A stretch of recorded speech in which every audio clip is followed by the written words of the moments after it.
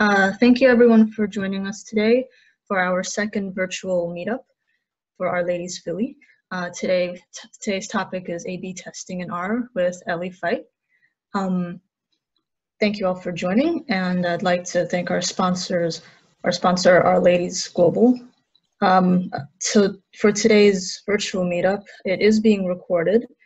If you find any suspicious activity or trolls, please inform one of the organizers. If you have questions, you can raise your hand or type the questions in the chat. We also have a Google Doc that we're going to populate with questions, and that's in the chat, so you can find that there. And attendees will be muted. So for today's for today's meetup, we have a link to the slides. We also have a link to the slides. We have our code of conduct for Our Ladies Philly that you can check out. So Our Ladies, it's a worldwide organization. We're promoting gender diversity in the R community through meetups, mentorship, in a friendly, safe way. And for our group, we recently launched a mentor speaker directory. Sorry. And the purpose of this is to connect people with expertise so they can share their knowledge with people who are interested, curious in other areas that they may know a little less about, want to gain more knowledge. And we also have a speaker directory. So if you would like to be a speaker at one of these events, please sign up. And we have upcoming events. We have a social happy hour. Sorry, a virtual social happy hour, Friday, May 22nd, and then we have another virtual event in June, Intro to R and Data Science Lightning Talks. That's June 9th. Yeah, so today our speaker is Elea Feit from Drexel University, LeBow College of Business. She's a professor of marketing. She develops data analysis methods to inform marketing decisions on things like product design and advertising campaigns. So without further ado. Hi everyone. Let me start my video so that you guys can see me and get my slides up. I'm really excited to be here today. I remember when Our Ladies Philly was just an idea, and a couple of people came into the LeBow School and talked to me about it. Can you guys all see my screen? Someone in the chat, let me know. Not yet? Yep. You got it? Great. All right. Yeah, I remember when Our Ladies Philly was sort of just an idea, and a few of the organizers came to meet with me at Drexel.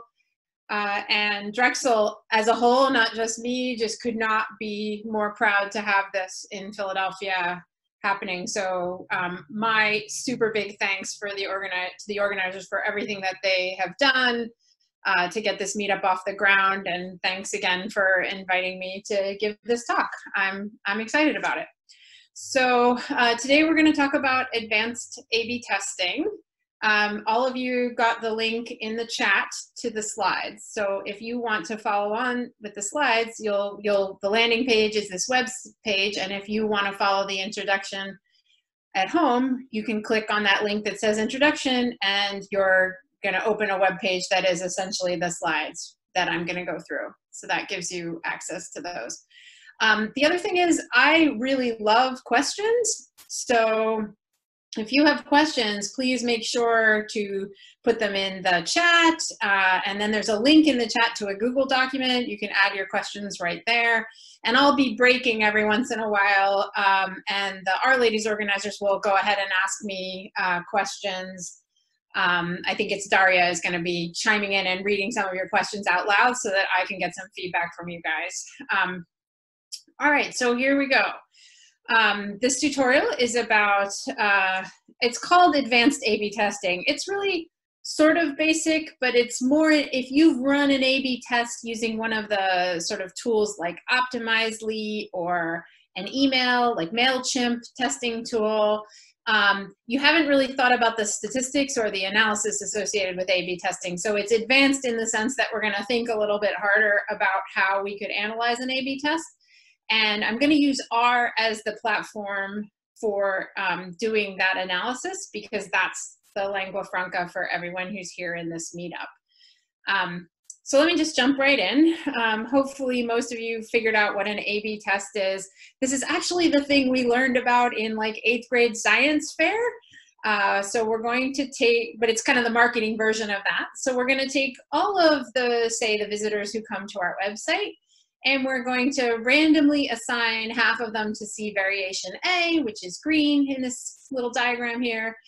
The other half are going to see variation B, which is blue in the diagram. And then we measure what happens to customers after they're exposed to that marketing treatment. And there's lots of different things we could measure.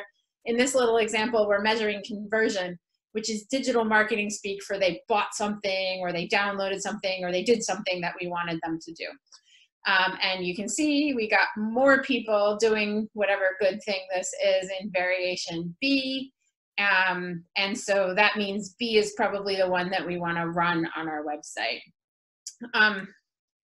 Here's another example that's a little bit more concrete. This comes from Optimizely, which is one of the A/B testing platforms for websites. It's like software that you integrate into your website to facilitate doing A/B tests. And one of their clients is Smartwool, the socks.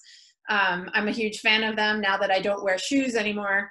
And so that was a joke. I can't hear you laughing, but I know in your hearts you are. I know in my heart that you're laughing at my shoe joke. So anyway, oh, thank you for the chats. I appreciate that.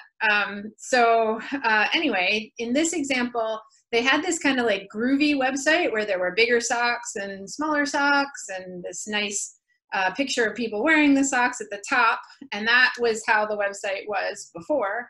And they decided to simplify it and make it look more like every other website where you buy stuff. So all the socks are small and there's no header. Let's get right down to the business of buying socks. And they found that, so they randomly assigned these web pages to people who were visiting the Smartwool website. And they found that in the variation, the average revenue per visitor, so that's a common metric that digital marketers like to use. How many dollars do I get from you when you visit my website? And so in this case, you got 17% more average revenue per visitor in the variation. So it's so easy. The steps are, we're going to randomly assign customers to treatments. We're going to measure responses. And then we're going to compare groups to determine how that treatment changes the response. And this has become wildly popular in all of marketing and also to some extent software design. So you'll see A/B testing used by a big company like Facebook to test changes to the design of the Facebook website, or to test changes to the design of the feed and what information is being pushed into the feed. You'll see it in websites. You'll see it in emails. You can see it sometimes in social media advertising. You can run an A/B test. Actually, Facebook has a tool to do that. Google has a tool to do that with display ads. So it really is kind of agnostic to the medium. And actually the idea of running a randomized experiment is agnostic to, it doesn't have to be a marketing thing, of course. People do this in medicine, in economics, in policy. There's lots of places that we could do experiments. I'm going to mostly talk about examples that relate to marketing. All right, so why is this such a popular thing? Like, why does it work? Well, the trick is that by randomizing over a large number of customers, we can create two groups that are equal on average. And intentionally, the picture here is red apples and green apples. So it's not that all the customers are the same. Customers are very different one from another. So there's going to be green apples, red apples, maybe some oranges. But on average, the mix that we're going to get when we randomize will be the same in the two groups. And that's kind of the secret sauce of this whole thing. So any differences that we see between the two groups after we apply the treatment has to have been caused by the treatments. It can't be anything else. It can't be that the group on the left happens to be all green apples and the group on the right happens to be all red apples. They're on average the same. And so we can say that the treatment caused an effect. So it's really kind of the killer application for figuring out what types of marketing work and what don't work. If you just do things like look at like what were our sales in aggregate when we were running this ad, well, now you're changing the ads over time, and time is changing everything else, and there could be a pandemic that happened in there, and it's just not as good as if we can take the customers and randomly divide them up and show one group one thing and the other group another thing. And so when I teach this class, and I actually see that Mihir Cheda is on, she has taken the class from me.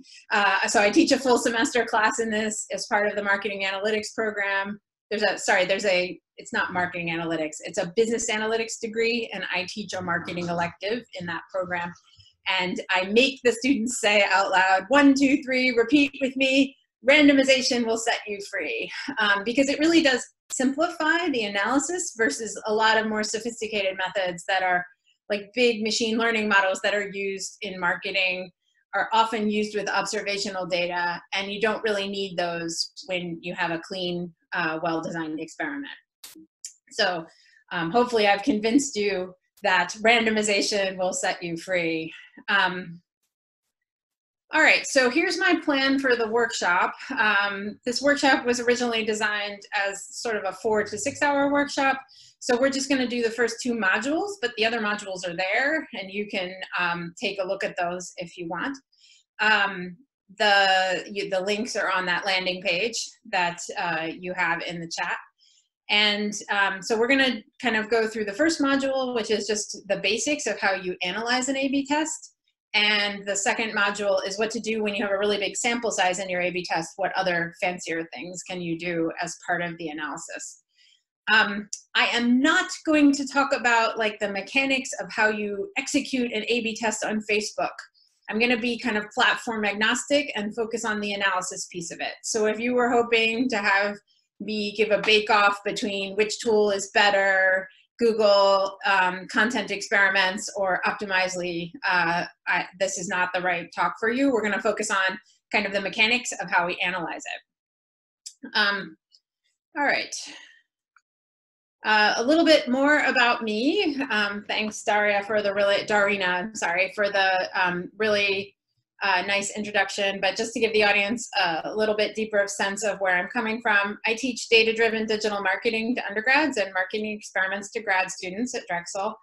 I also, for my research, I develop marketing analytics tools. So the paper I'm most excited about right now is this test and roll paper. You can take a look at that link. That's about profit maximizing A/B tests. I also have a book called R for Marketing Research and Analytics. You can actually see it back behind me. It's Springer red and orange. And so if you're interested in applying R to marketing problems, you might take a look at that book. If you're extremely tidyverse oriented, you won't like that book because it's all base R. And before I got to being a professor, I've always kind of worked in industry, kind of like in the intersection between industry and academia. So I worked at General Motors in the R&D labs. I was a methodologist at the Modelers, which is a small boutique market research consultancy. And I worked for about 5 years at Wharton running the customer analytics initiative. So I kind of sit well connected to kind of what's going on in industry, and I try to stay connected to industry. So this won't be a super academic thing. All of the materials, you've seen the links lots of times now. So you can follow this link and you'll get to that landing page that has links for each of the slides, for each of the sections. If you are a more sophisticated R user and you know what I'm saying, our markdown source is available if you just go straight to the GitHub. So it's on my GitHub. The repo is called A/B test. And you can see the actual source markdown files that produce the slides that I'm talking to. So if you are like a hands-on kind of person and you have R skills already and you know how to run the code chunks, I would encourage you to open the R markdown file right now for module I guess it's 2. There's the intro module and then the first analysis module. So open that up and you can be running the code chunks as we go, and you can play with the data yourself if you want to. Just a note on this, I am not intending to teach R. So my goal here is to teach you about analyzing A/B testing. So if you have stumbled in here and you don't know R yet, that's great.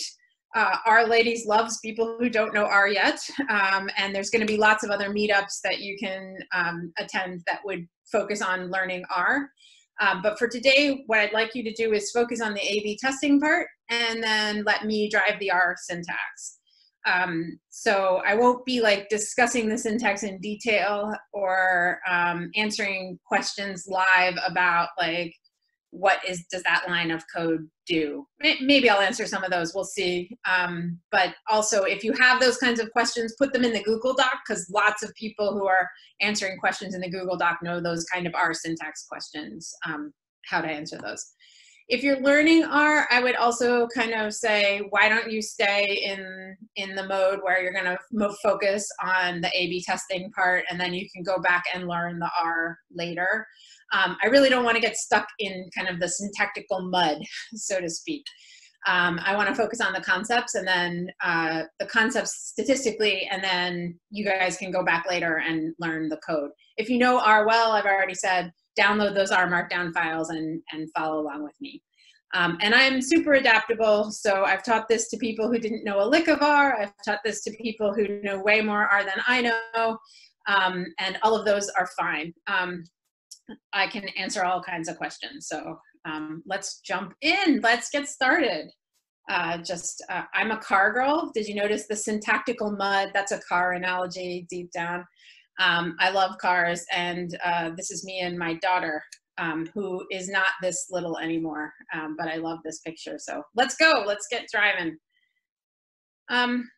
Let me get these slides. So I'm opening let me follow the link just so that you can see how to go. So this is the landing page. I'm going to start with module 2, A/B test basics. So you just click that link right there, and you will be in the slides. All right. I'm going to just pause and see if there's any like process questions. That was really just the process kickoff. Are we good? There was an answer about, sorry, there was a question about sampling. How do you ensure you are sampling as diversely as possible? Same type of users may have similar use times of day. Yeah, that's a really good question. So in general, when people do this in marketing, they tend to run the test on the entire population. So everybody who comes to your website, you would randomize into one treatment or the other, but you would want to run the test for at least a week, because there's huge weekly variation, weekly seasonality that we see in website behavior. People who are browsing your SOC website on Saturday might be very different and have different goals than people who are browsing on Monday. So you tend to run the test for the whole week and then analyze those as kind of a whole week is representative of kind of on average all the customers that come to our website. So any other questions, Dorina? All right, let's jump into the analysis part. So I'm going to be working with a test data set. Full disclosure, the data set is fake. I made it myself, and actually the code is in the repo if you want to make a different version of it or play around with generating the data. But from now on, I'm going to talk about it like it's real. The data set feels pretty real, and I based it on analysis of other email A/B tests I've done. So the test was conducted. We're not going to talk about how it was conducted, but it was conducted by an online wine store. And so this is a store you can browse, you can click what kind of wine you want, and then have it shipped to your house. And so they conducted an email test. So the goal of the email was to send emails to existing customers to remind them that, like, hey, you can come to our website and buy wine. And so just to summarize the email test, the setting was an email to the retailer email list. So the people on the email list are like people who've signed up to be on the email or people who've made a purchase, basically all the emails that the retailer has captured in the past. The unit of analysis, and I'll talk more about that later, is the email address. So we're randomizing the treatment to the email address. So some emails are gonna get email version A. Some people are gonna get email version B, and we're gonna have a third condition, which in marketing we call holdout.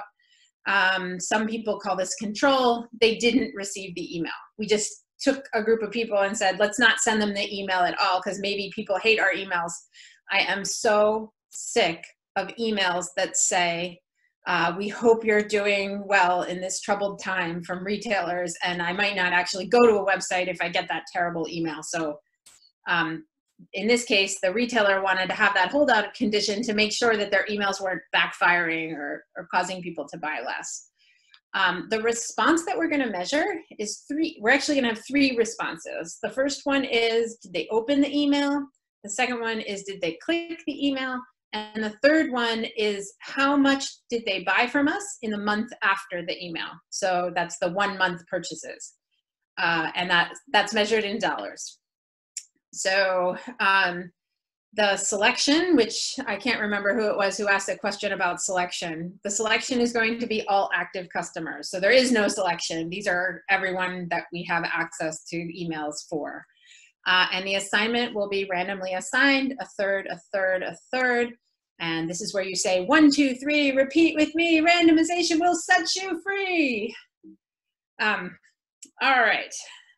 So let's jump in and look at the data. So this retailer has already run the A/B test. If you wondered how they could run it, well, like, you can run an A/B test in email using Gmail. I actually do this with the welcome email for my class.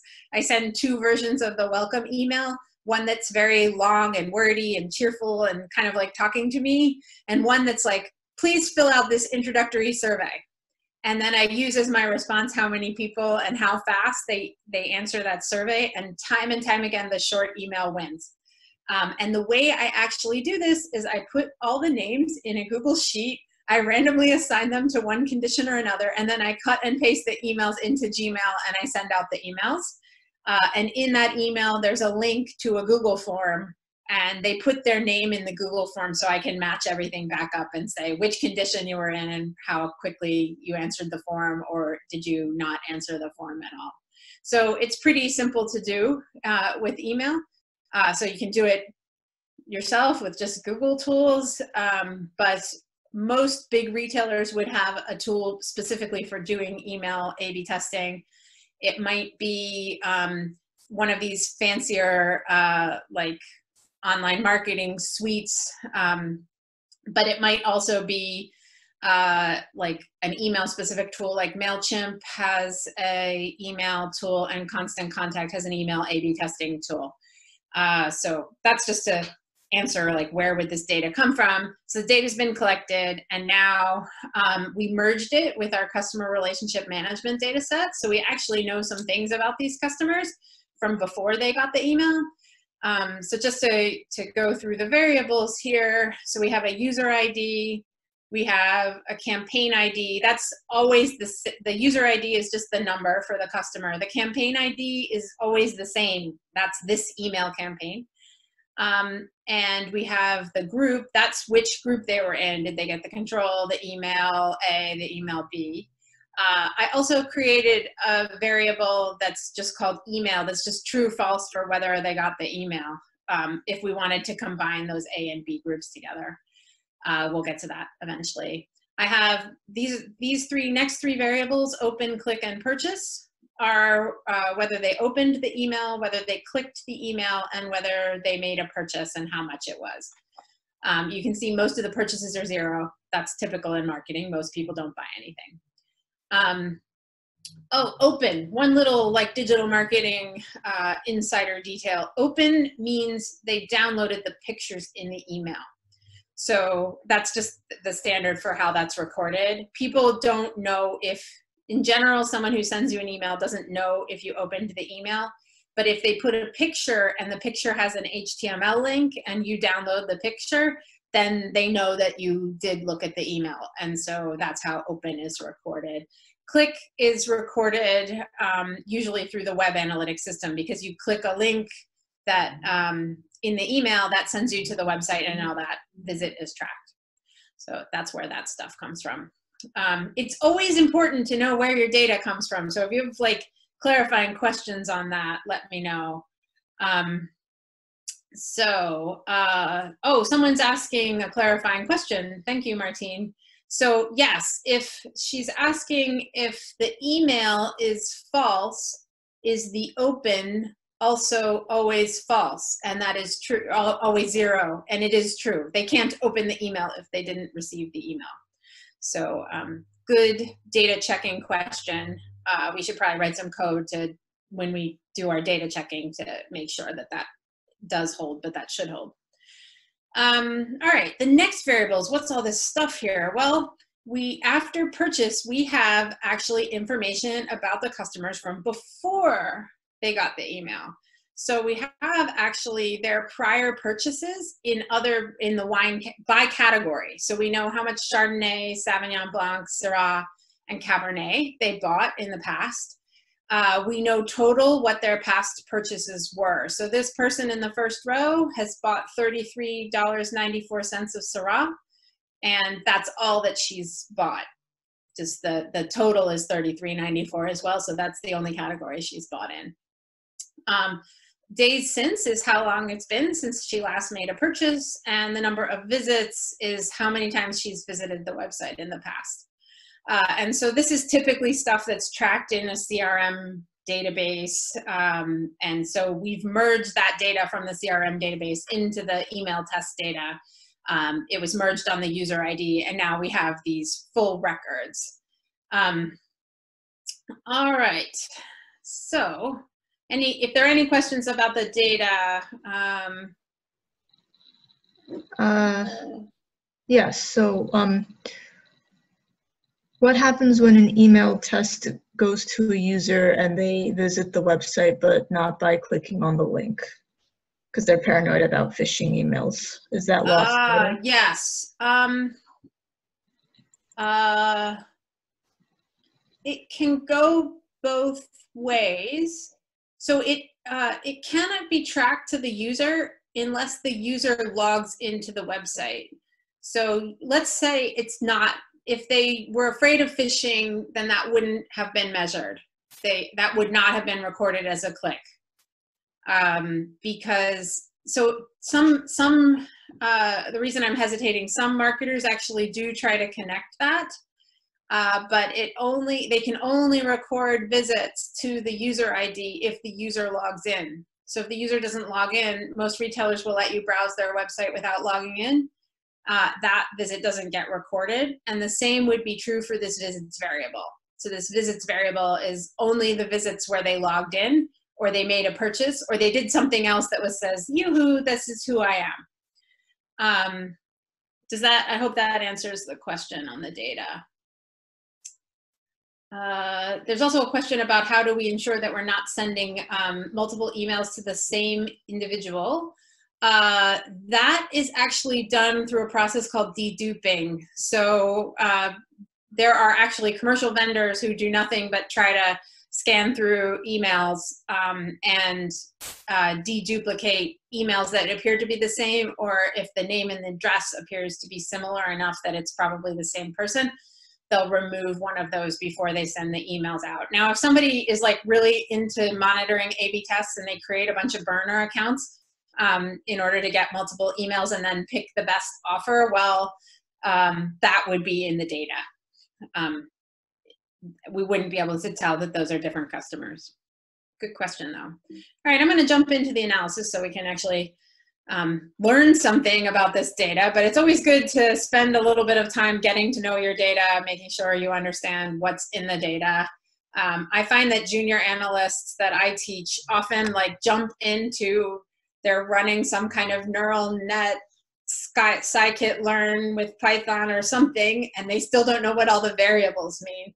And I find it really important for data scientists to just sit and get to know the data, talk to people that collected the data, make sure I understand the details of what that data actually represents.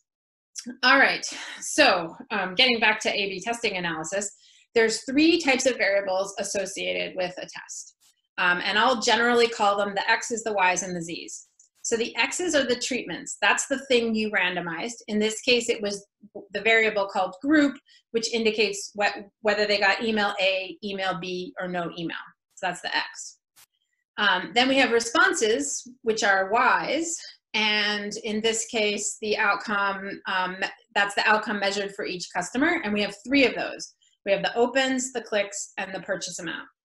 And then the third category, which a lot of people forget about, this is the part that's kind of, someone might consider advanced A/B testing, is these baseline variables. So these are the Z's. This is other stuff we know about customers prior to the randomization. Some people call these pre-randomization covariates. Actually, the econ people call them pre-randomization covariates, which I find tedious, but accurate. They're things we know about the people before they were randomized into the treatment. Some people just call them observables. The biostats people tend to call them baseline variables, and I like that language, so that's what I'll use. There isn't really a standard for it in marketing yet. All right, so we have, whoa, sorry, that fingering my keyboard. So our treatment indicator, our X, is the group variable, and I just did a summary of it there. And we have 41,330 people in control, 41,329 people in email A, and 41,329 people in email B. And that thing where we've kind of we've made the groups as even as possible, that is a completely randomized experiment. Just, you can throw that out there when you want to sound like a statistician. Ooh, we ran a completely randomized experiment. The Y's that we have are the opens, the clicks, and the purchases. And here I've just done a summary so we can see the average of open is 0.456, which means 45.6% of people opened the email. For clicks, it's 7.5% click the email. And for purchase in the next month after the test, it's 2130 on average, but the median is 0, which means that more than half the people didn't buy anything. And this is kind of typical for retail transaction kind of data. If you have an ongoing relationship with a retailer, there's actually a pretty good chance you will open the email and look at it. These emails often have promo offers, and people kind of like that for retailers that they have a relationship with. The click rate is also typical and kind of indicative of how much did people like that promo or whatever product was featured in the email. Like I get emails from Old Navy and they're like, fuzzy pants. That's all they're selling right now. Fuzzy pants, soft pants, comfortable pants. And so if people like that offer, they'll tend to click on the email. And that purchase amount is just a kind of typical of purchase amount data. The third group we have is the baseline variables. And so the 3 probably most important ones we have are the days since their last purchase. So customers that are old, like this, there's a customer who hasn't made a purchase in 992 days. So that customer is like 3 years old. They might have moved on. The email actually might not be good anymore. But the fact that they haven't interacted with us in a while is a kind of a bad sign that they're not really interested in us anymore. The number of visits is kind of self-explanatory. How many times have they visited our website in the past? And the amount of past purchases is actually really indicative of the relationship the customer has.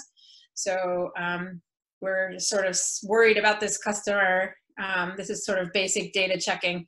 We have a customer who's bought $9,636.92. I don't know, maybe they hosted a wedding or something.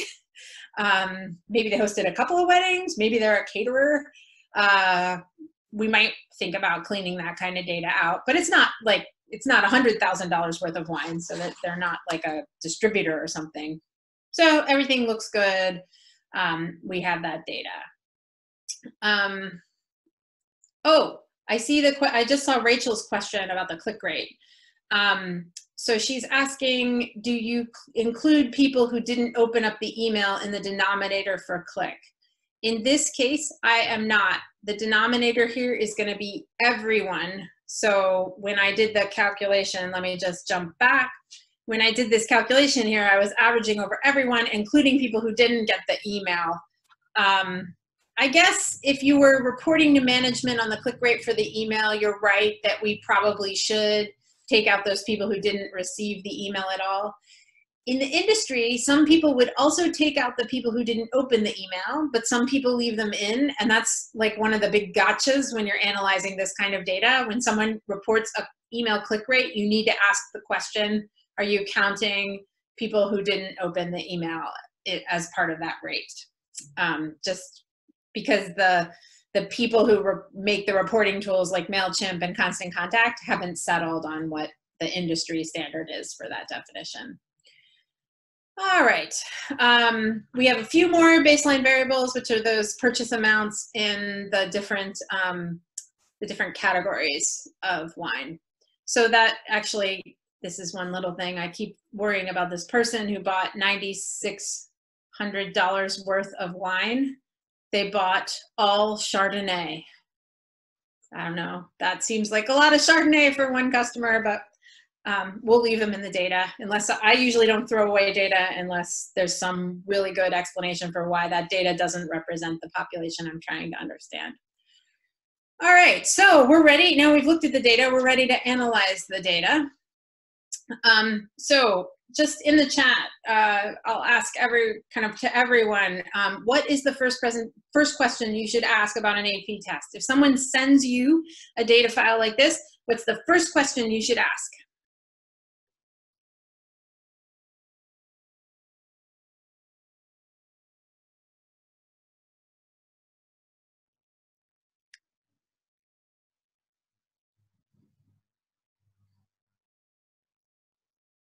So the outcome is the purchase amount or the clicks. What is varied from A to B? That's a good question. I would probably ask that question, but it wouldn't be the first question. I'm afraid that Alice Walsh asked, was it random? And Teus asked, is A different from B? So everyone wants to answer that question first, is A different than B? And we will get there, but Alice and Drashidi, who is a Ringer student from one of my classes who knew this already, both came up with what I think is the right answer, which is not did the treatment affect the response. We will get to did the treatment affect the response, is A different than B? But the first question we want to ask was, did they do the randomization correctly? And it is amazing how often randomization is not done correctly. And I'll tell you a little story about that. So it comes from a medical experiment. So there was a medical experiment done in Canada where they wanted to see if getting more mammograms would improve how long you live. Ideally, if the mammogram finds cancer and you get treated for the cancer, then you don't die of cancer, and that would be good. But people are also worried that the mammogram might find a cancer that really isn't a bad cancer, and then you have surgery and you die in the surgery. And so that's not so good. And so they just were asking the question, will people live longer? And the randomization strategy they had was that as people came into the clinic and enrolled in the trial, every other line was treatment and control. And so the treatment was to get more mammograms and the control was to get fewer mammograms. And the nurses who were doing the enrolling figured this out. They figured out that every other line was more mammograms. So if they had a patient that they thought would benefit from more mammograms because, say, they'd had cancer before or someone in their family had had cancer, they would skip a line and push them into the treatment group.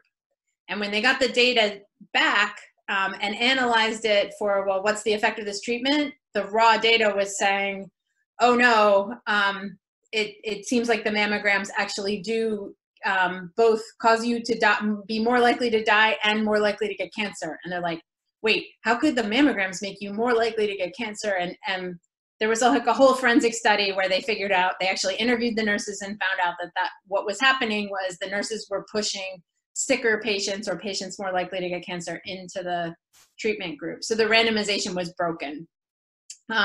So yes, as Jesse says, this is an epic fail. But it's also, you'd think like, oh, randomizing the email, that's not so hard. You're going to get the computer to draw a random number, won't be so bad. But it is actually very possible to get it screwed up. So the first thing we should do is check that. So if we're going to check the randomization, how would we check the randomization with data? I'll give you a second to type it into the chat.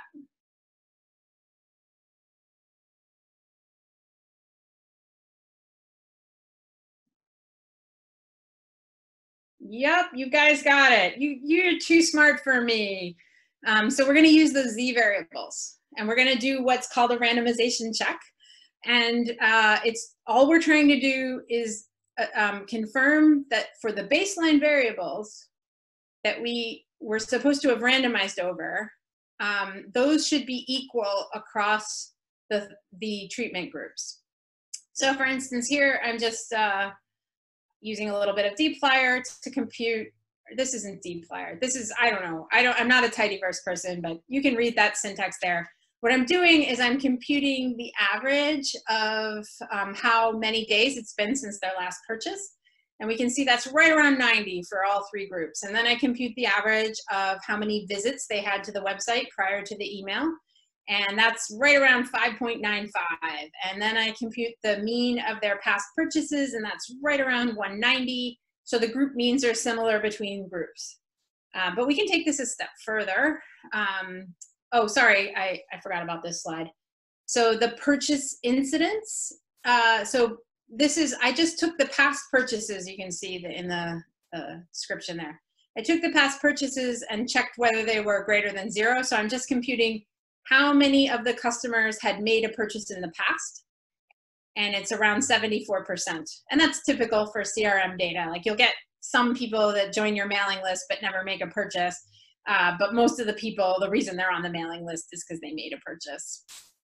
So that looks good, but we can take this a step further. We can actually look at the full distribution of the baseline variable across groups.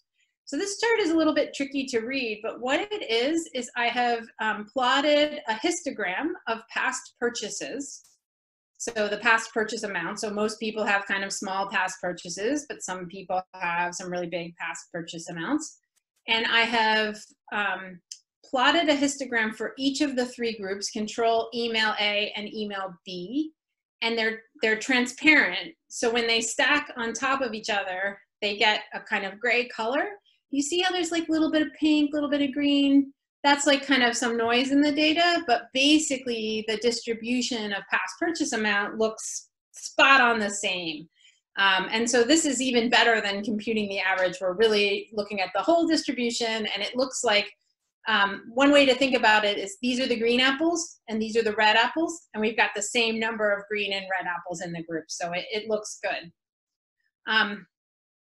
I'm going to do that again. I'll look at the days since last activity. So last time I had a purchase from the customer, and the same thing, we get like this nice gray overlapping histogram with little bits of pink and green popping out here and there, which is really not too much to worry about. I am not keeping up with the questions. I got you guys going, and now you're going too fast for me. I apologize. We'll stop for questions in a minute. I'm going to skip the exercise. Oh, it is time to stop for questions. So let me, I can take a look through the chat. The one that caught my eye was the one from, I can't say that, Laziob? I'm not sure. Sorry if I mangled your screen name. Asked if you could do a Mann-Whitney test on those distributions. Yes, absolutely. You could do a t-test on those means that I reported in the first thing. So all of those tests that you do, but it's kind of backwards because you're hoping to not reject the null. So you want to accept the null that the distributions are the same. And Kelsey is asking about the consistency. Is it artificially generated? Yes, that is my little secret with this. The data is artificially generated, so it looks very, very good. But the thing about randomization is even if your distributions, so your distributions might be more bumpy, but you will still get the groups looking very much the same. So because randomization really does, if you randomize over a large enough number of customers, you will get exactly the same distribution in all three groups. So I guess I'll go back just to make sure that's clear. So like the fact that this looks like a nice, maybe log normal distribution, that's a property of the fake data that you might not see in the real data. But the fact that they overlap so completely is really a property of the randomization. 1, 2, 3, repeat with me. Randomization will set you free. All right, so the randomization checks out, and we can go on to answering the question everybody really wants to know, which is, what are the treatment effects? So did the treatments affect the response? So the first thing I would do is just summarize each of the groups. So I have 3 Y variables. I have the opens, the clicks, and the purchases. And I'm just going to compute the averages of those for the 3 different treatment groups. So for opens, we have no opens in the control group. That's good. The control group worked. They didn't get the email, so they couldn't open it. But we can look at the difference in opens between A and B, and it looks like the A email was opened more. The A email was also clicked more, but it didn't actually produce much of a difference in the purchase amount. Those look pretty similar. If anything, the email B has a higher average than email A. So just comparing A and B, it looks like email A was something that encouraged the customers to visit our website, but didn't quite get them to buy. It wasn't something that everybody was like, yeah, I need that right away. Then for the mean purchase amount, we can actually do have a mean purchase amount for the control group. And so the way that's tracked is that the control group, we know who we sent the email to, and then when they check out, they give us their email. And so connecting those 2 dots together, we can look at actually how much did people in the control group buy, even though they didn't get the email. And they're buying a lot less than the 2 treatment groups. And so that actually looks pretty reasonable. And this might be as far as you go if you weren't a statistician, right? Like a lot of the A/B testing tools just report these kinds of averages and people make decisions based on that. Since I'm a statistician, I like to dig a little bit deeper. And so I like to, oh, I forgot about this slide. I'm gonna skip it. I'll come back to it. So getting back to what I was saying, I would like to do some kind of a statistical test. And so the natural thing to do for, say, the open rate is to do a test of proportions. And so that function is prop test. And a handy little trick, you can do X tabs, which is a base R way of making a table, and then pass that straight into prop test and it knows what to do. So this is one of those old school base R tricks that works really well, makes your code really nice and clean. And what this is doing a binomial test to compare the open rate between these are just for the 2 email groups, because the open rate is obviously 0 for the other group, so I'm going to leave them out. And so it computes a 95% confidence interval for the difference in the proportion, and it's saying the confidence interval is that the better email is between 6% and 7.29% better than the other email. So that's telling us that these differences, I'll go back a second. We go back to just the table. these differences that we're seeing right here, the 71.8% versus 65.2%, those differences are statistically significant. So we can go ahead and tell business people that yes, email A definitely got more people to open it than email B. Just as a marketer, I started thinking like, probably has to do with the subject line, because if we got more people to open it, the only thing they saw before they opened it was the subject line. So there was something in the subject line of email A that was good. And so we can tell the people in the business that whatever you did in email A, that was a good subject line. Another thing I like to do is actually make a plot to show people, because people don't like looking at tables of numbers. So I happen to like this, another old school base R function called mosaic plot. And it also has the nice property that you can use this xtabs function, which xtabs makes a table, and then you pass it into mosaic plot and you get this nice mosaic plot. The cool thing about a mosaic plot is that the width is proportional to how many people were in each group. So if you happen to have a test where very few people were in A and a lot of people were in B, that middle line, that middle divider will kind of slide over to show you how many people were in A versus B. And then the vertical, where this white line tells you, well, okay, these are how many opens we got for A, and this is how many opens we got for B. So that's just, I mean, I'm sure there's people on the call who can think of a lot of other ways to visualize this. But that's just one way that I like. All right, the next question.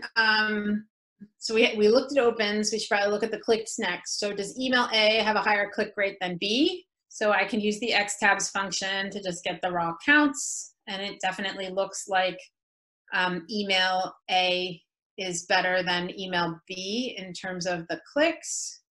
And again, I'm going to do that prop test function, and that prop test gives me, well, if you like p-values, there's a very little small p-value. If you prefer confidence intervals, the confidence interval does not straddle 0. And so we have proof that, or evidence that there's statistical significance, that difference we're seeing, we have enough sample size to say, yes, that's a real difference. Oh, I have this note at the bottom. I analyzed click rate among everyone who received the email, and I'm ignoring in this analysis whether or not they opened the email. And that is following a general rule, which is you should never bring another Y into the analysis of a Y. You can bring in an X, which I'll talk about later, but you should not bring in a Y. And the reason is you can actually, the opening could have a selection bias that changes your analysis of the other Y. And so if you if you condition on one Y, I'm sorry, I'm sounding too statistical, but I'm just going to say it the statistical way. If you condition on one Y when analyzing another Y, you can introduce selection that makes the effect that you're seeing not really what you think it is.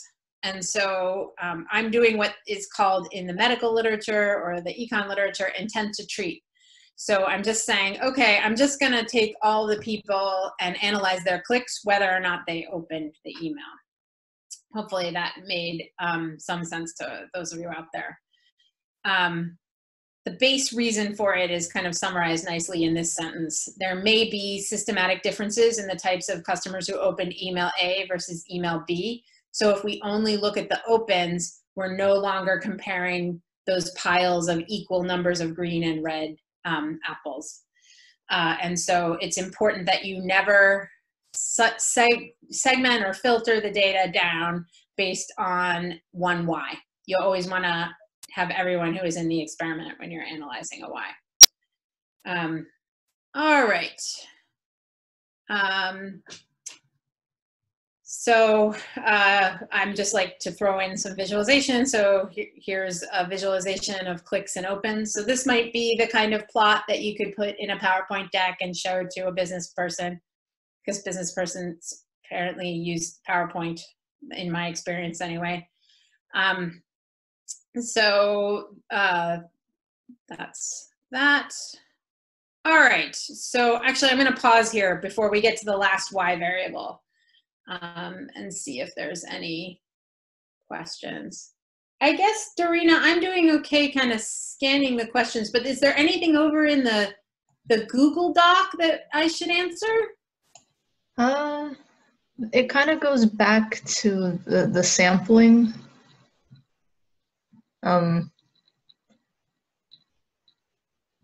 Maybe you could look at it later and answer the ones that are more current. Okay. All right. Oh, I do want to answer Rachel's question that's in the chat. So how do you determine which test to use? Could you use logistic regression? Yes, and we'll talk about that in module 2 if we get there. Or the module 3 it is, the second module that actually has content in it. So you can use regression. Regression technically assumes that the variance is common across the 2 groups, and the binomial test is an alternative to the logistic regression that doesn't assume that.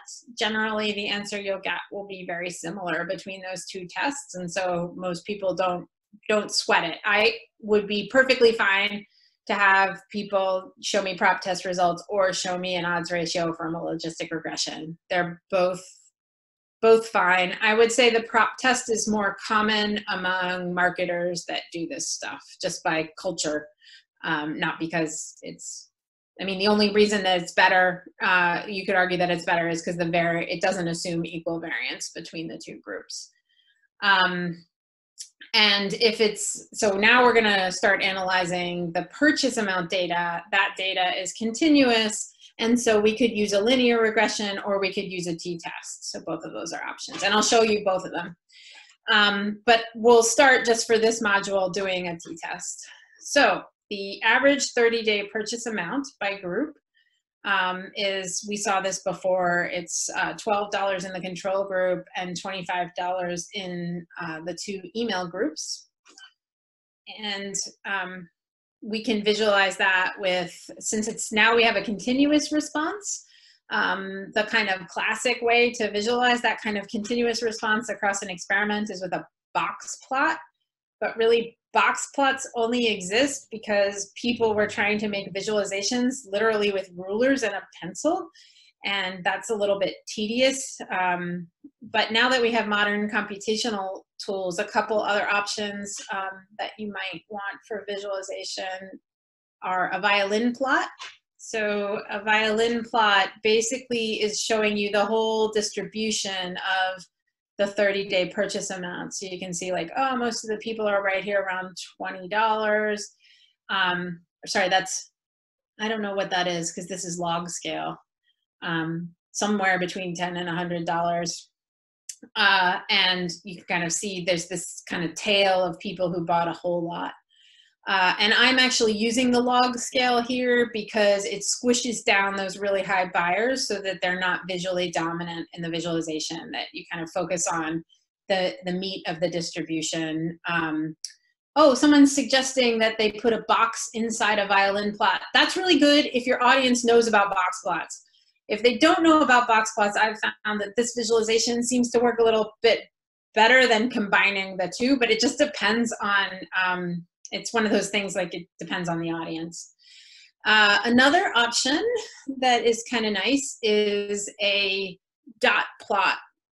So what a dot plot does is when dots start overlapping, there's a function where you can say spread the dots out. So what's really happening here is each dot is an individual purchase, but there's a whole bunch of dots at this particular value, and so it kind of spreads them out. You get the same effect as basically a violin plot. So I think those are really nice ways to visualize the results of an experiment, any experiment, when the outcome variable is a number. The number I deal with most often is how much customers buy. We should probably also do some sort of significance test on this, and so I like to use a t-test, and that's pretty common in the industry.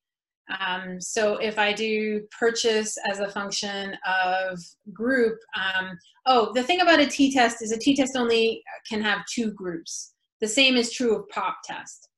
And so it would be a little bit better to do an ANOVA or a linear regression, which a linear regression and ANOVA are under the hood the same. So that would be a bit better, and I'll show you how to do that in the next module. But for now, we'll do the t-test with just comparing email A and email B.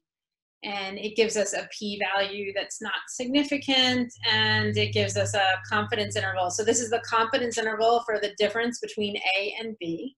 And 0 is in the middle, which you can interpret as meaning there is a good chance that the difference is 0. And so that's a very Bayesian interpretation, by the way, but one that works for me. And so if you take that confidence interval, like you'd say this is not a significant difference. It looks like in terms of purchase amount, email A and email B work about the same. So if you're really trying to drive the bottom line, it doesn't matter which email you send. If you might prefer A because it does seem to be getting like some intermediate response, but it's not getting people all the way to sale.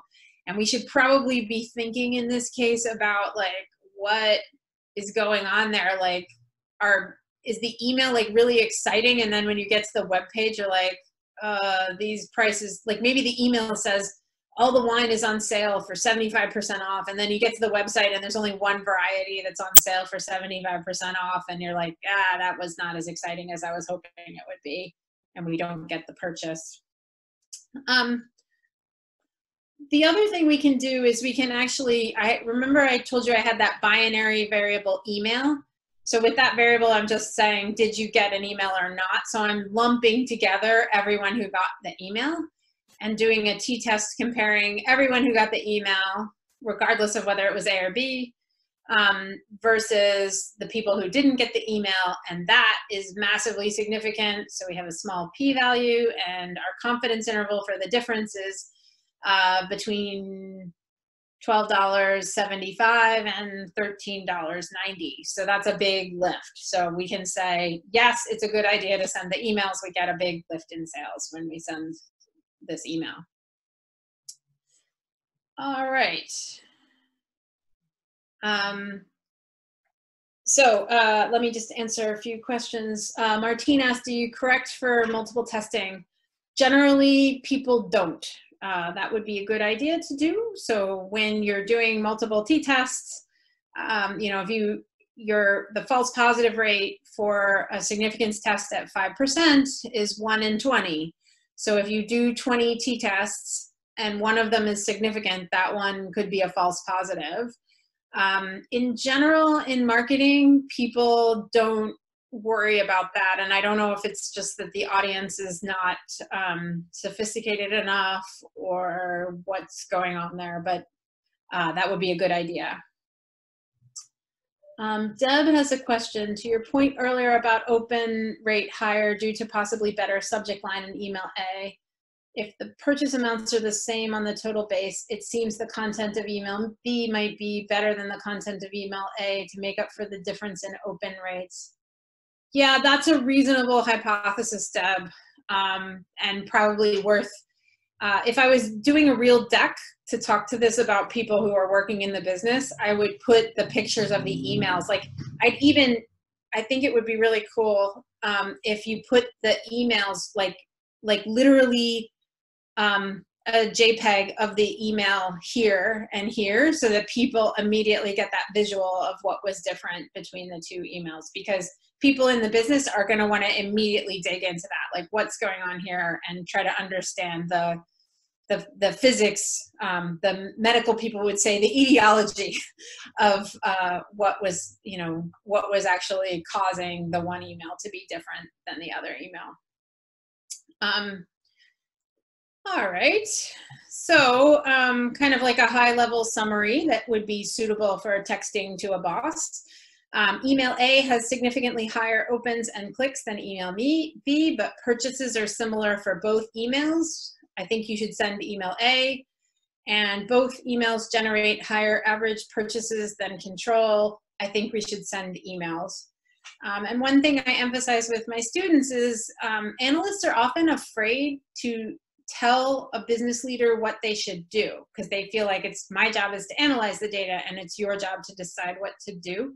But sometimes they're having trouble understanding what it is that you think they should do. So sometimes it's better to just say it directly. Like, I think this implies that you should send email A. And then, I mean, obviously they can change, they can do something else. They're the decision maker and you're the analyst. But if you're more direct about what it implies, it helps people understand the analysis better. Sometimes they can like, oh, she's telling me to do this, and then they can kind of back themselves into understanding why that's what the data says. So I would encourage analysts, that's just my personal opinion, is I encourage analysts to tell people what they think they should do. In marketing, I'm going to caveat that. So in marketing, you should just tell people what you think they should do and let them ask questions if they want. I would not do that if I was presenting to the FDA or Congress or someone like that. Probably I wouldn't do that. But in business, people are happy to have you just tell them what to do. They might ask you why, and then you can explain the data to them. All right, so the last bit in this section is about the design of A/B tests. So some of you might be wondering, how did we decide how many people to put in each condition? And often in marketing, we just take the list and we have 3 treatments, so we divide the list into 3, and that's how we decide what our sample size is going to be. But we can be a little bit smarter about that. So the first thing I like to do when I'm planning out a test is answer these 7 key questions, which sometimes there's 7 and sometimes there are 8. I haven't really figured that out, but you should be able to answer all of these 7 key questions about your test. What is the business question you're trying to answer? Are you going to do the test in the lab versus the field? We're mostly talking about tests that are done in the field, but you might actually bring customers into a survey setting and expose them to hypothetical marketing and then ask them what they think afterwards. That would be more of a lab type test, a hypothetical type test. You should know what your unit of analysis is, which is the level at which you randomize. So if you're randomizing your treatment to the visit, your unit of analysis is the visit. And so sometimes actually in these website A/B tests, they re-randomize every single visit. So you might get a different version. If you visit the website twice, like today and tomorrow, you might get 2 different versions because you've been randomized into a different version. And that's actually a technical violation of some of the assumptions of an experiment, but everybody just ignores it. But your unit of analysis could be the customer if you're kind of have customer IDs and customer accounts and kind of keep track of those. And in some cases, you actually run your experiment in marketing at the store level. So I haven't talked about this yet, but there's a company called Applied Predictive Technologies that helps retailers run experiments where the unit of analysis is a store. And for all the Philly R ladies in the house, they have a great case study where they do an experiment on a store that sells gas and soda and cigarettes and sandwiches, a lot of sandwiches. So everyone in Philly knows exactly what store it is that sells gas and sandwiches and cigarettes and coffee. I forgot coffee. Anyway, the experiment they did was to actually increase the staffing at the deli counter. And someone's going to tell, yeah, their coffee is good. Someone has to tell the rest of the people what store it is. But anyway, they increased the staffing at the deli counter to try to get the sandwiches made faster. And they actually did that by randomizing. Some stores got more staff on the deli counter and some got less. And then they looked at the sales at the store level. So you can do an A/B test like that. It's really cool. Sadly, I haven't been to a Wawa in 2 months because I'm not keen on going to a Wawa where there's self-service coffee. All right, so the fourth thing is the treatments. So you need to know what your treatments are. You need to know what your response variables are, like how are you going to measure it? And that is something worth having like long discussions about. A lot of people kind of like, oh, well, we'll just run these treatments and we'll measure everything. You really should think ahead, like what was the point of the treatment and am I measuring what I think that treatment is supposed to do? In marketing, we have what's called a KPI, which is the key performance indicator, and an experiment should have a KPI. For those of you coming from a medical background, you would call it a study endpoint. But there should be one response variable that's kind of the one that you are focused on going in. And 6 and 7 are how are we going to get the units, wherever these units are, how are they selected to be in the study, and the assignment to treatments. And it's probably easier to see all of this with a concrete example. So in our case, for the experiment that we are analyzing, this would be my kind of summary of the design. Does email work? If so, which email is better? Those are our core business questions. The test setting is email to retail customers. The unit of analysis is going to be the email address. So if one person has 2 email addresses, they're going to be in the experiment twice. The treatments we know about, the responses we've talked about. The selection, you actually should have a plan for which emails end up in the test. And in this test, it was all active emails on the email list. So you had to have an open of an email in the last 12 months. But you could define other rules, but that kind of defines what is the population I'm trying to learn about. And then the assignment is going to be random with a third in each group, and our sample size is going to be 123,988 emails. All right. I had no idea. I'm sorry, I'm reading the chat now. Alice did an analysis of Wawa?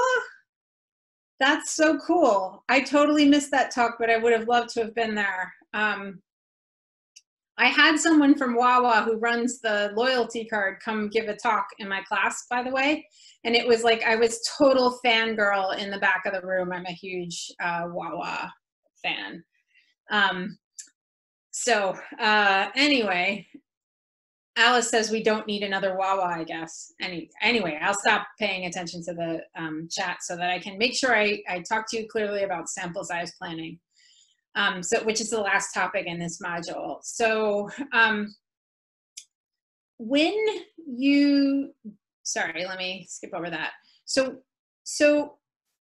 when you,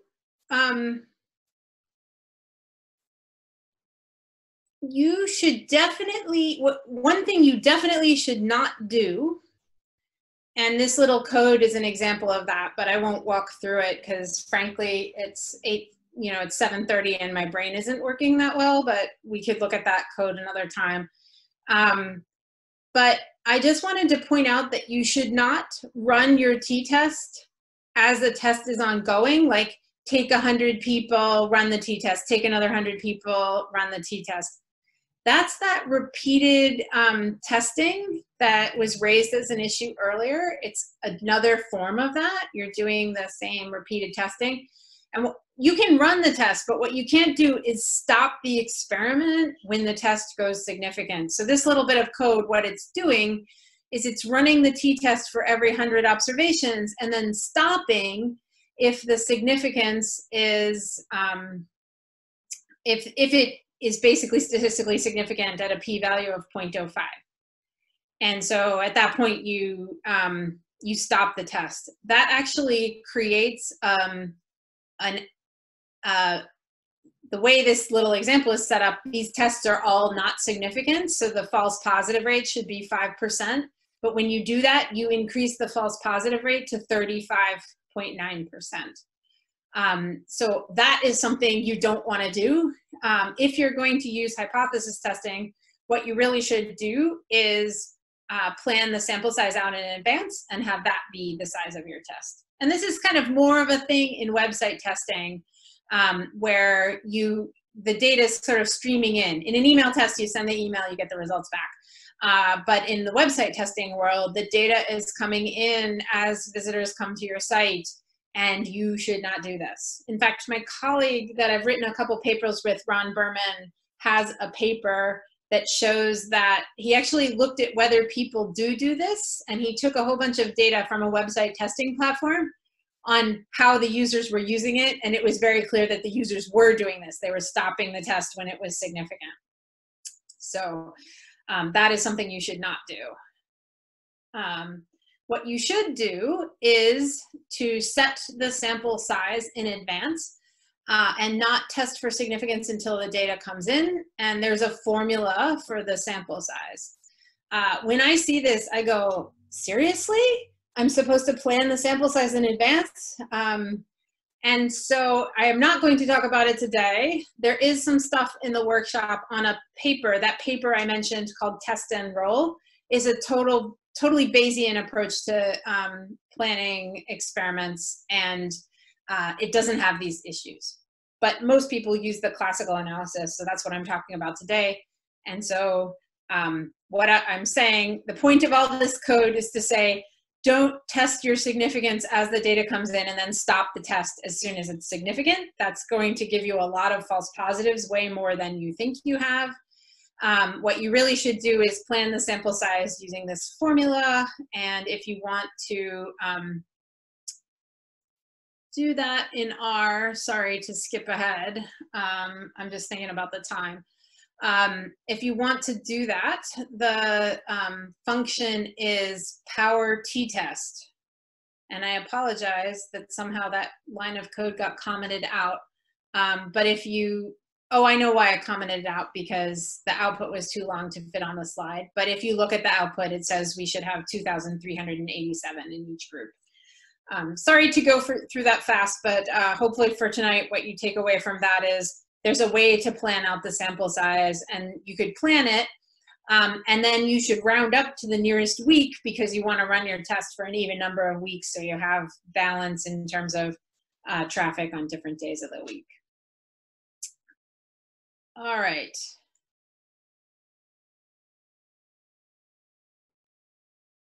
So just to wrap up this section, if you've never run an A/B test in marketing, I have a few kind of tips. You want to keep it simple. You want to be prepared to find no effect. So there are often, most A/B tests that practitioners run have no effect. And so you should be kind of ready for that. Like, you shouldn't tell your boss, we're going to test this thing and we're going to find the perfect marketing email and life is going to be great. You're kind of stumbling around in the dark, and what you're searching for are a few kind of golden tickets, which I mean by emails that really work a lot better than other emails. And you want to that end, you kind of want to choose very strong treatments. Choose emails that you think are very different than what you've done in the past, because if you keep doing the same thing over, you're going to probably get the same marketing results. And you should plan to run a lot of tests, because everybody wants to get that one where it's significant and, oh, we've seen a big difference, but most of them aren't going to be. So you want to work quickly and keep testing stuff. The way to find a golden ticket is to eat a lot of chocolate bars. And so you have to run a lot of A/B tests in order to get that golden ticket. I apologize for those that don't know the Willy Wonka movie. That metaphor got extended way too far. All right. So I'm finished up that module, and I'm just thinking through what we should do with the remainder of the time.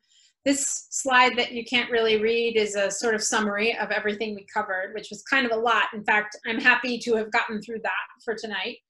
Are there any questions on this stuff that I should address right now? What do you think, Darina? Sure, there are some questions. How do you determine whether a significant difference is meaningful? With this much data, small differences could be significant, but maybe not meaningful. And then similar to that, would you consider reporting effect size? Sometimes with large samples, you can get significance on the tiniest of effects. Yeah, that's a really good question. And it's tough for marketers. So marketing is kind of a nudge thing. You're trying to change human behavior. Human behavior is very, very noisy. And our hope for how much we could change it is actually rather small. Like, I don't think there's an email that I could write that would get, in this case, like we had a click-through rate of 7%. I think the best that I could ever dream of doing is maybe 20%. So we're actually looking for kind of small effect sizes in marketing and trying to be crass to exploit them. So we're trying to kind of make small changes in behavior. So I hear you that some effects wouldn't be different. I guess I do agree with you that we would want to report effect sizes. And so if the outcome variable is dollars, I tend to report it in dollars. And I don't emphasize the significance. Like, let me pop back for an example. I would report something with a confidence interval. So this is how I typically report in business practice. So I tell them, like, they have a higher average purchases, and I'd say $25 versus $12. And then I kind of de-emphasize the statistical significance. So I am one of those people who tends to focus on effect size more than statistical significance. So I guess I agree with the sort of spirit of the question, which is we really want to focus people on what are the effect sizes. The problem is with conversion rate, sometimes we are looking for very small changes in conversion rate or open rate, those kinds of things, where 0.5% can actually be quite meaningful to the business. Hopefully that answers the questions. Were there other ones, Dorina? Yeah, this goes back to the emailing and sampling. How do you ensure that the effect is isolated to just your email and not to the sum of emails received or interacted by the customers? When measuring dollar amount, how do you know if the rate of emails received was the same?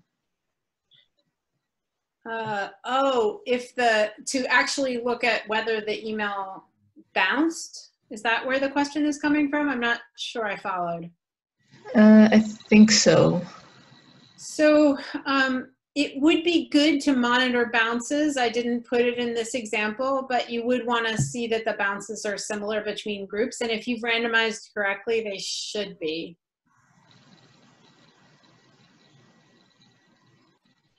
Anything else? I know we have like a wide range of statistical sophistication in this group.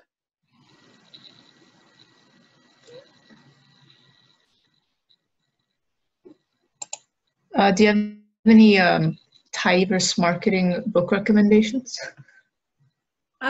Say what kind of book is the questioner looking for? Tidyverse marketing, Tidyverse for marketing. Oh, no, there are no Tidyverse marketing books right now. The best thing I found is there's a web book from KU Leuven I guess that's in the Netherlands, or is it in Belgium? Belgium. They have a Tidyverse-based marketing book that's very nice. So I guess that would be my recommendation. There's no printed book that I know of that's very Tidyverse marketing based. The thing is that, like in my book, in the later packages, in the other packages, a lot of the packages are very base art oriented. So we started the book kind of teaching basic base art, and then we jump into these packages, and the packages are not, that book was written before tidy models existed. And so it probably will need to be rewritten after tidy models is adopted and kind of expands. But at the time it was like, well, if I'm going to show you this package for clustering and the package for clustering is very base R, I might as well just focus you on base R stuff before introducing the Tidyverse. When people ask me,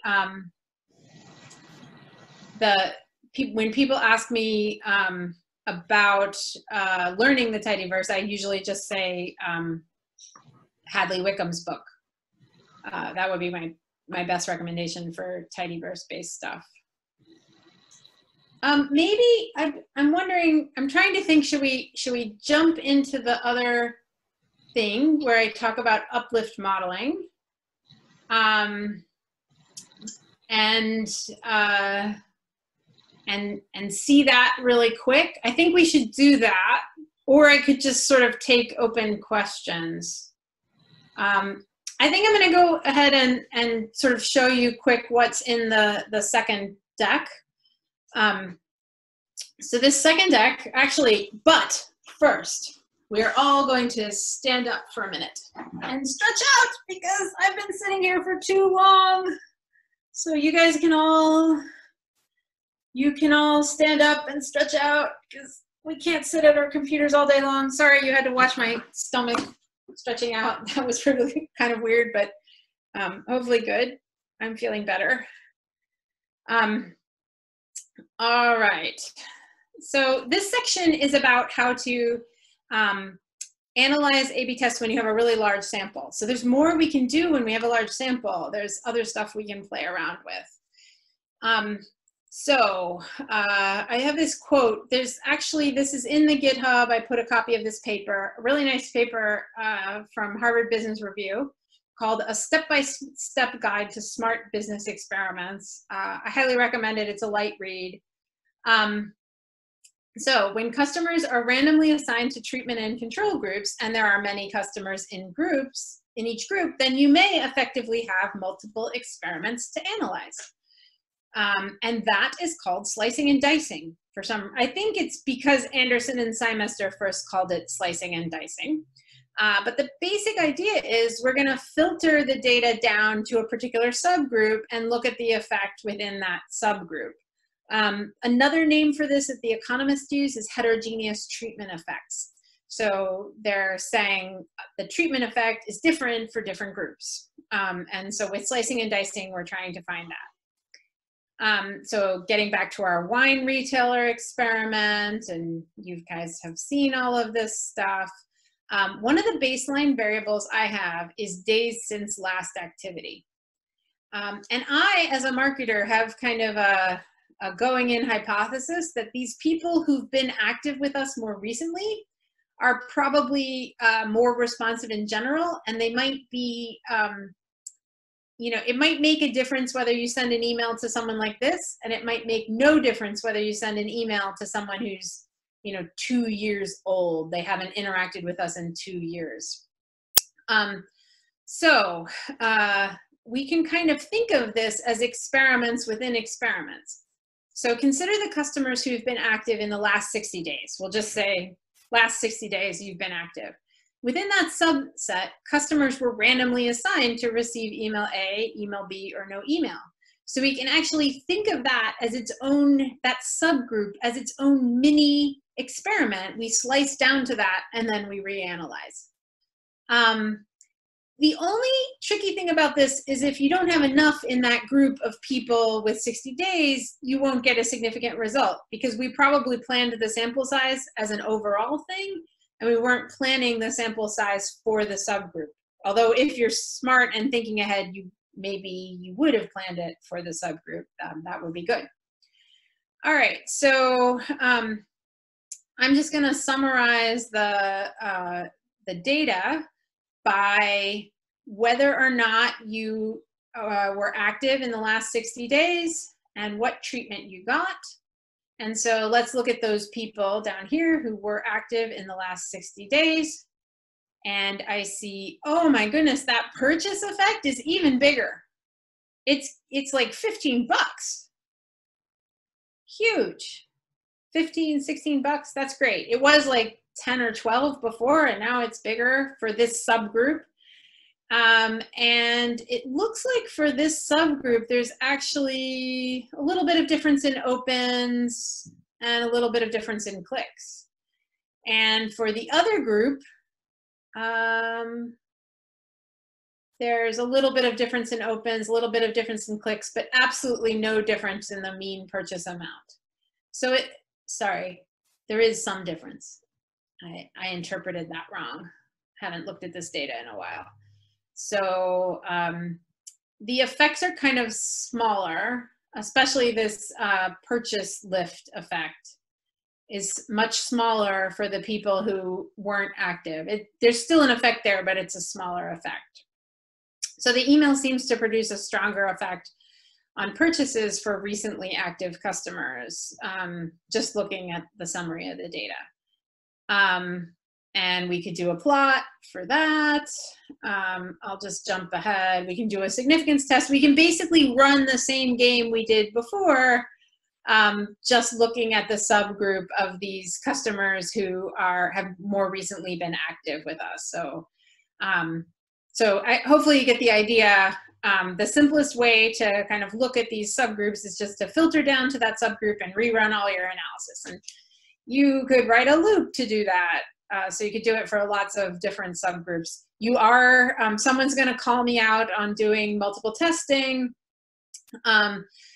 You are potentially doing multiple testing, so you want to kind of keep that in mind and not over-interpret, some one-off significant result that you get in one subgroup that doesn't make any sense.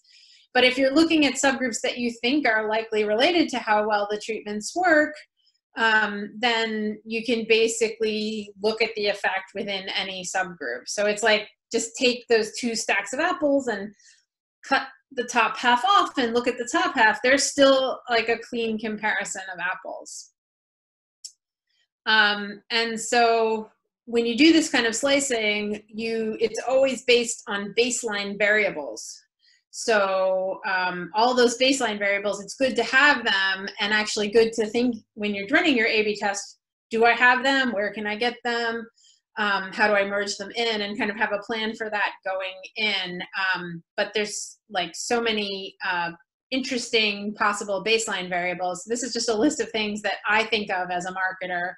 So data on whether you visited the website before, data on any signups for special things you've signed up for, your geographic location. In retail, geographic location can be really a big deal. Like you could have an email that features raincoats and an email that features beach hats, I don't know.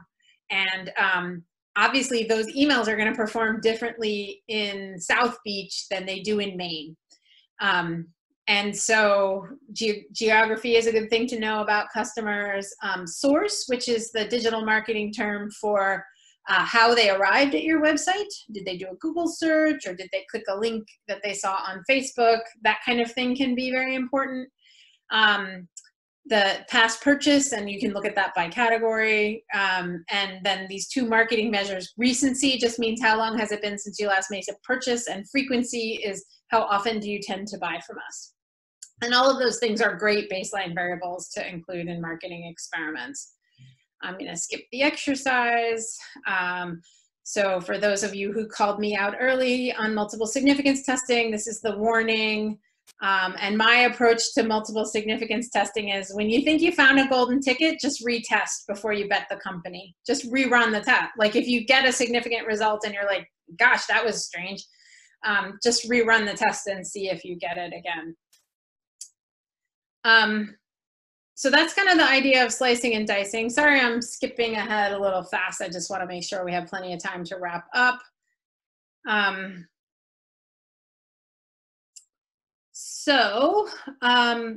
am going to next very quickly show you how you can analyze an experiment with a regression, because that'll let me show you how you can kind of like quickly slice and dice using a regression.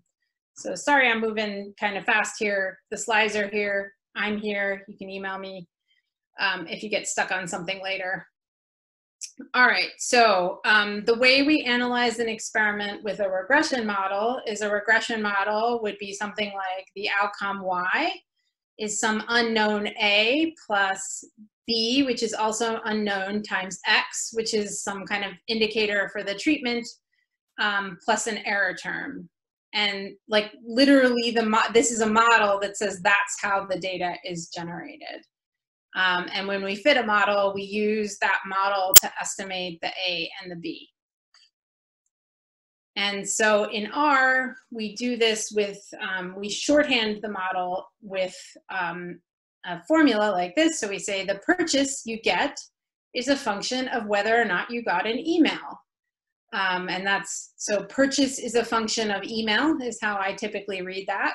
And that means exactly the same thing as the perch variable equals A plus B times email plus some noise. And we're going to estimate the A and the B from the data. And so this is how we would analyze I'm analyzing here whether or not getting an email affects your purchase amount. So for this analysis, I've combined the A and the B versions of the email together, and I get that purchase is a function of whether or not you got an email.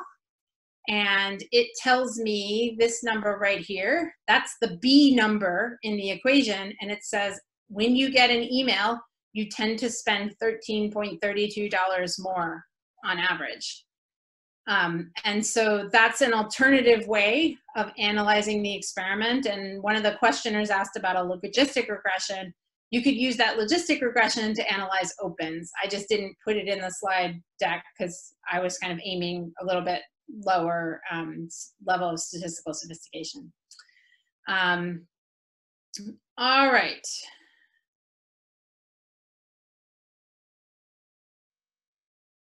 The one thing I wanted to show you is that the results we get from the t-test are very similar to the results we get from the regression.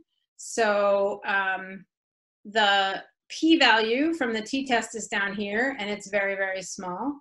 And the p-value from the regression is right here, and that's also very small. Those will technically be different, but they're usually fairly similar. And the estimate of the effect size is going to be the same across the two groups. So here it's just written in a different way. So here it says that the intercept is 12. That means the control group spends on average 12.42. And in the t-test, we get that same result. And then there's an additional $13 that you get for $13.32 that you get when you get an email. And if you add 1332 to 12.42, you'll get this 25.74. So they're basically just two different statistical tests kind of getting at the same thing, which is, does the email increase sales? And we are getting that that's statistically significant.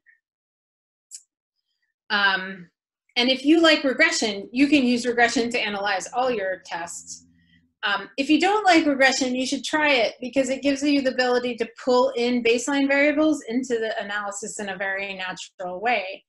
So here we have this model, this days since, and I'm putting that into the regression and along with email. So now I get a multiplier for email, so $13 more.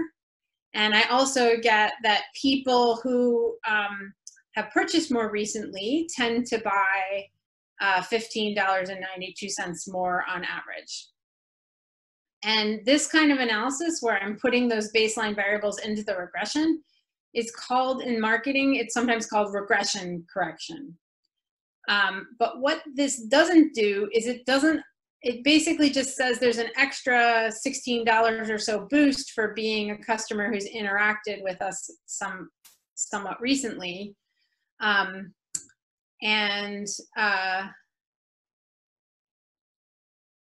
What we want to do, let me go back, sorry. What we really want to do here is we want to know if the effect of the email is different for those people who've bought recently.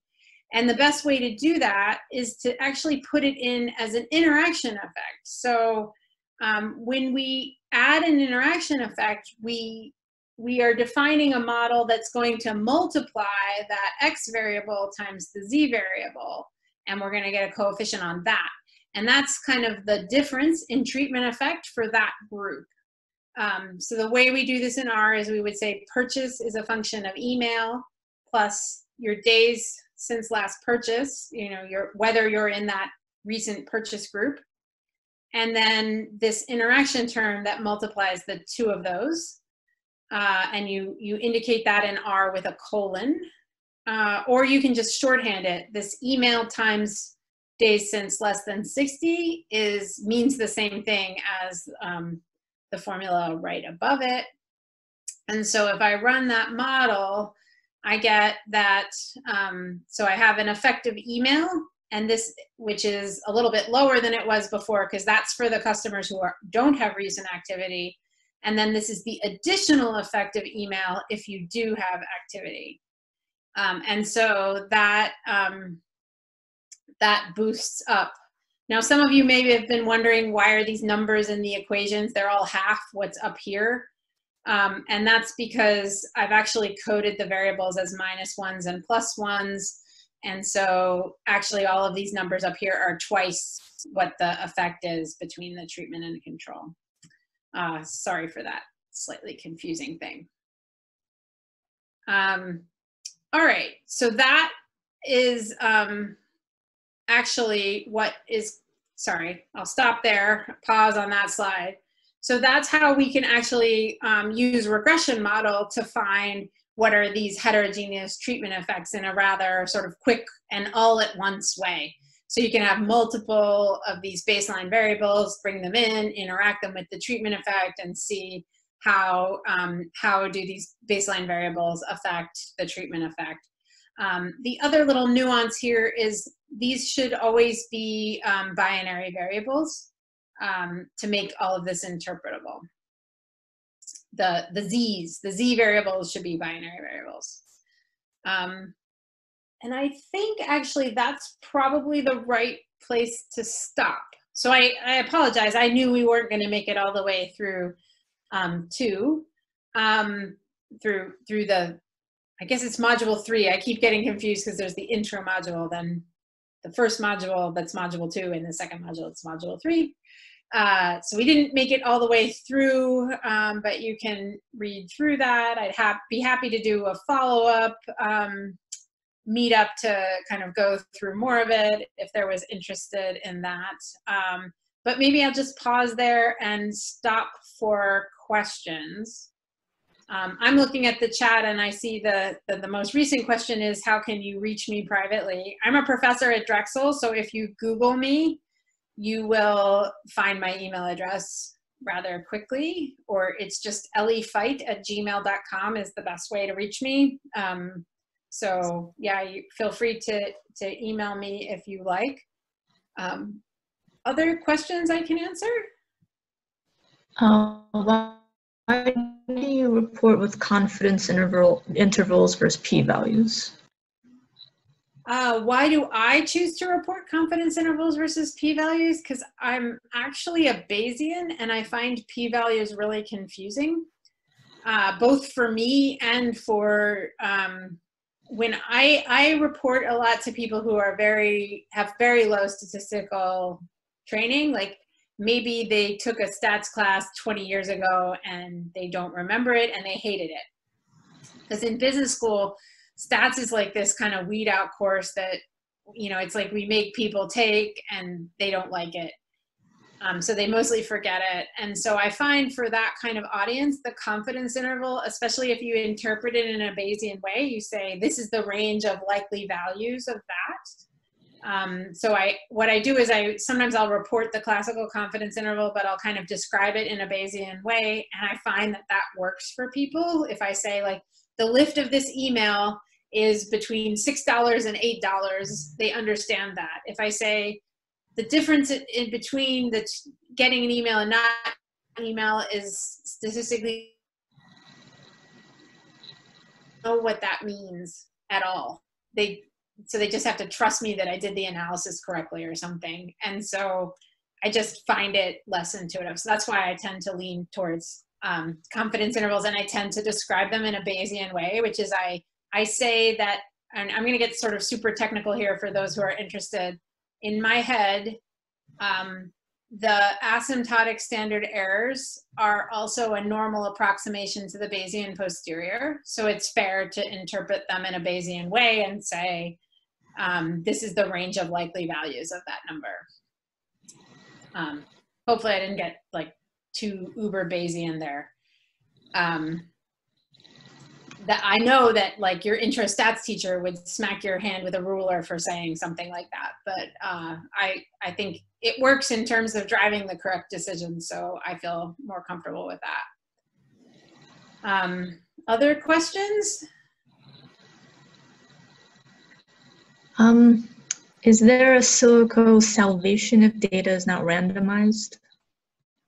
Is there a salvation? Yes, that's like an active area of research. And I'm not super expert in it, but yes, there are, especially in the clinical trials literature, there's a couple of really good biostatisticians that focus on trying to rescue situations where there's been some kind of error in the randomization, or what more often happens is you get treatment non-compliance in the medical space, so people don't they don't get the treatment that you really wanted to analyze. So there's methods for actually some Bayesian methods for analyzing experiments that are like that. So marketing experiments tend to be so quick and cheap to run that if that happened, your best mitigation is just run it again. Just because, you know, we're not talking about patients and drugs and all kinds of expensive things. We're talking about sending an email. Just send another email is kind of the best mitigation in marketing. Anything else? I wanted to give enough time for the hosts to wrap up the meetup.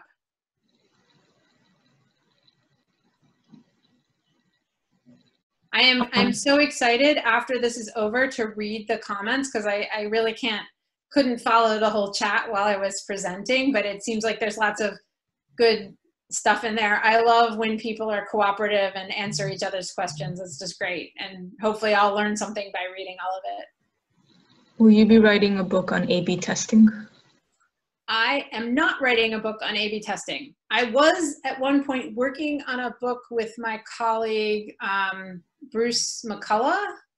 So he's a stats professor at Drexel, and the book, it went to Wiley. It's going to be published by Wiley sometime in the next year. And I wrote some of the pages, but I'm not going to be an author on the book. I just got too busy with other stuff and sort of dropped the project. So, but Bruce finished it up. So that would be something worth taking a look at. You can also take my class at Drexel. It's a pretty popular class, so it usually fills up with students who've matriculated into one of our master's programs. But I spend basically a full semester, and as part of that, you run a project where you run an experiment and all that kind of stuff. I wish I had more time to write books, but oh, I should mention, I do have another book coming out.